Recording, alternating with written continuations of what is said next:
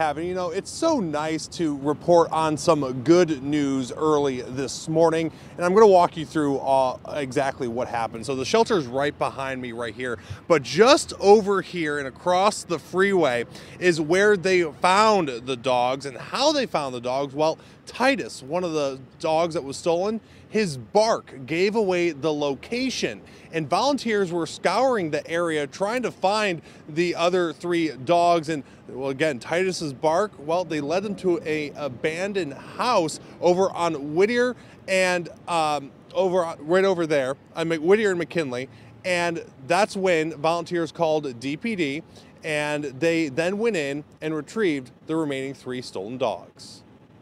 It's been an intense search for 24 hours looking for 4 stolen dogs. Yesterday afternoon, Terrence Lavelle flagged down our own Kim Craig after seeing the flyers posted around the area and said, "Follow me."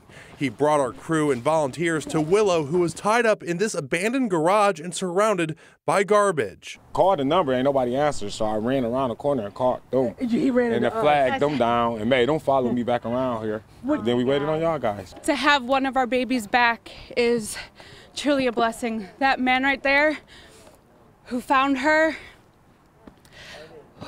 I cannot thank that man enough. But now, with breaking developments overnight, and thanks to the loud, deep bark of Titus, one of the stolen pups who is also sick, Jackson and Holly and Titus were found in an abandoned house close to the shelter. The pack of 4 is now back together. They are my heart and soul. They are my babies. Surveillance video captured the dog napping, and you can see the suspects going through paperwork. And one of the suspects is in tan pants with what looks like to be a stripe down the side of the pants. And according to Judy Jones with Make a Difference Rescue, it almost seemed like the suspects knew what they were doing. It was strange. They came in, they kind of surveilled everything, like they were taking videos of all the exits, of all the dogs inside. The search is on for the suspects now that the dogs are back safe and sound. Whatever their reasons, you don't break into a rescue and take a dog because you love animals.